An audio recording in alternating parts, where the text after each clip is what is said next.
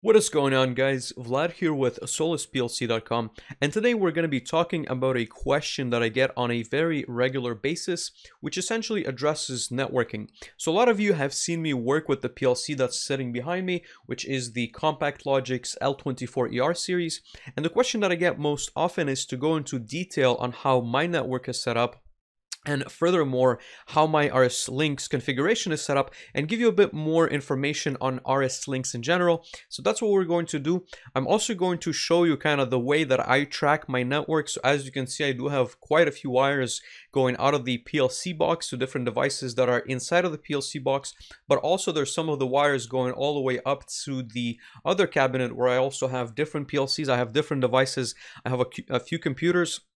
So I'm going to be explaining essentially what I've done here at home, and I'm going to be giving you some ideas of what you can do on a plant or a larger control systems basis. Before we get started with today's video, we just wanted to quickly point out all the great content we've been releasing on the Solus PLC YouTube channel. And this includes industrial automation, PLC programming, as well as HMI development. And if you enjoy this type of content, we would really appreciate it if you could click the subscribe button as well as the notification bell in order to receive the latest and greatest content we will be posting to the channel.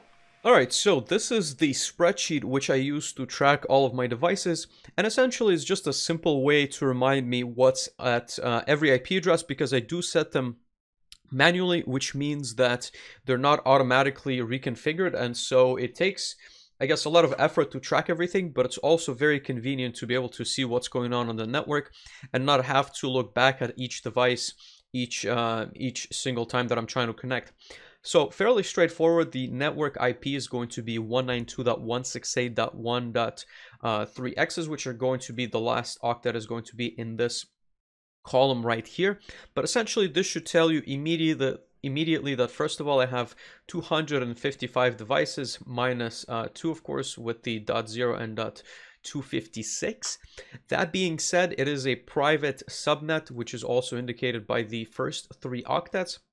So effectively, the way this is set up is that my laptop has a wireless connection to the outside, to the internet essentially, and then everything else is connected through an Ethernet port, and we'll look at that in a second. But let's kind of look at the different devices in detail. So you'll notice a couple of different components that I've used in my tutorials. So I have a Micrologix 1100 series PLC, and of course I have the part numbers listed here as well. I have some Point.io stuff, I have some static switches, I have a Compact Logix. Like I've said, this is the L24ER that you saw behind me sitting inside of that Pelican box.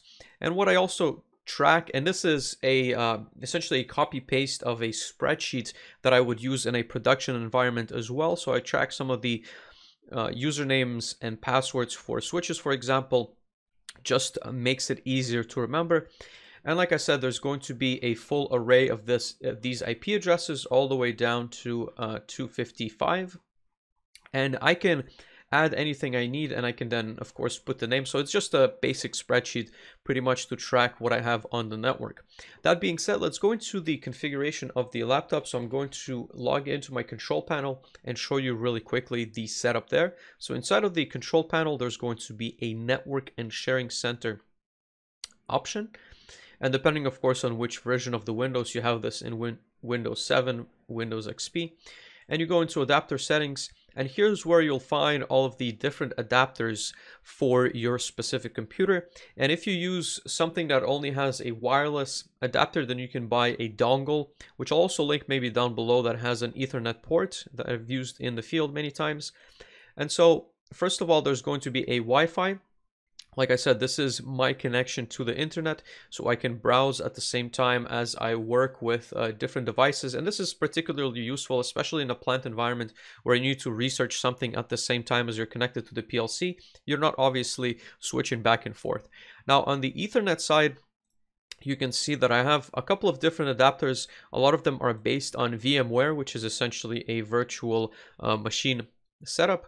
That being said, we are connected to my private network through this Ethernet card. And if I right click and go into properties and go into IPv4, you'll notice that I have a static IP address set as 192.168.1.200, and this of course references back to the network I have the PLC on. And this is extremely important because your laptop needs to be on the same subnet as your PLC if you want a straight connection. Otherwise, if you have a setup which allows you to route the IP addresses differently, so that would be you would require like a Cisco switch or maybe a Stratix switch. That being said, that's going to be a little bit more complex, maybe at the plant level, that's going to be different. That being said, let's go into RSLinx, and I'm going to show you that as well.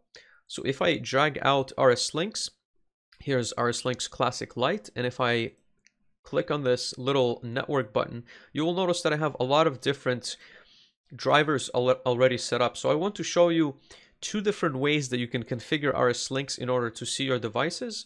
So we're going to go into communications, and then we're going to click on configure drivers. Here you'll find all the drivers currently on your device. What I am going to select though first is I'm going to select this EtherNet devices, and I'm going to hit add new. We're just going to leave the name as is. I'm going to click OK. And here you can add devices on an individual basis. So notice that if you have all these different devices and you don't know specifically, for example, what's going on your network, then it's preferable to add a device on a single case basis because there's less of a chance of you to make the mistake. So if somebody told you you have a compact logics on 192.168.1.11, then you can go into your RSLinx and add it as such. So I'm going to just paste that in and add the .11. I'm going to hit apply.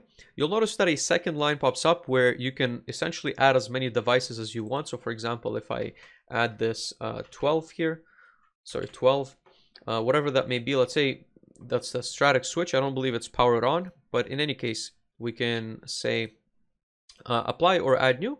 And then I'm going to hit OK. I'm going to close out of this, and I'm going to scroll down to that specific driver that we added, which was 21.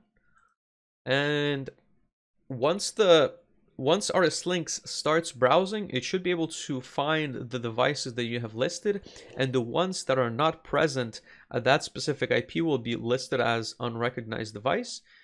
And you'll notice that there's going to be a red X, which typically means that there's no communication to the device. Otherwise, it would be recognized in this tree. And if you browse through the compact logics, you can definitely see that it's the one that I have behind me, since it has one single card. And from here you can do different things. You can also look at the driver diagnostics. You could look at the device properties and confirm that the serial number is the same, for example, before you go online or before you make any changes to the program. So that's one way that you can configure your driver. The other way is, let's go back to communications, configure drivers, and that's going to be through the second driver, which is going to be called Ethernet IP driver. Let's click on add new, and that's going to be number 9. We're going to keep that name as such. And here you can either browse the local subnet or a remote subnet. Now, of course, in a plant environment, you might have remote subnets, which are going to be, like I said, routed through a Cisco or a Stratix switch. But in my case, since, like I said, I've only placed unmanaged switches within that network, I'm going to browse local. And what's really important is to find the right card. And like I said, since we've configured the IP address, we know exactly where that is. So I'm going to select the card, hit apply, hit OK.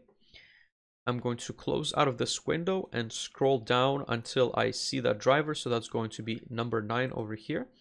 I'm going to expand this. And what you will notice is that the driver should scan all the IP addresses on that specific subnet. So right now it's only showing me the PLC, which I believe I'm only plugged into the PLC.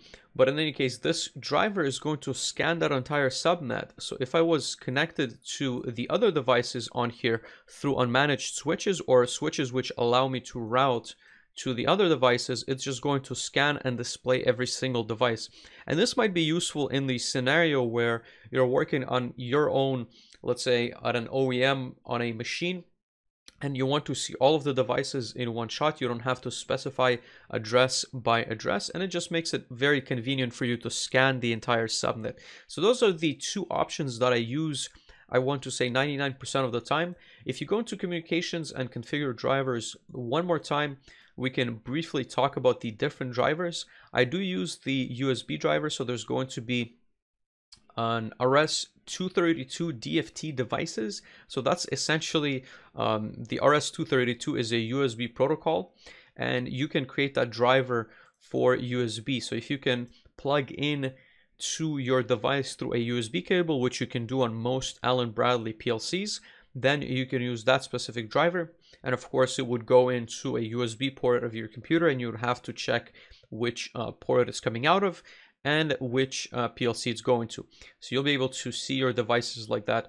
There's also going to be some Data Highway Plus. I haven't used this driver that much, to be honest with you, but if you have Data Highway Plus devices or 485, then you'll need special converters. So it's going to be USB to 485 or USB to Data Highway Plus. And there's going to be some drivers, for example, the SLC 500 emulator driver, which we've seen for the RSLogix 500 emulate. So that's a software-based driver. And there's going to be a few other things that you can also play with. But like I said, in the field, I would say that 99% of the time you're going to be using the 2 Ethernet drivers that I've mentioned in this video. Thank you guys so much for watching my content. If you have any questions on this topic, make sure to leave them in the comment section below. And if you can spend 5 seconds of your time liking as well as sharing that video if you've enjoyed it, that would mean absolutely the world to me. And if you have any suggestions for the channel, what kind of hardware, software I should be covering, then make sure to leave that down there as well. See you next time. Take care. Bye.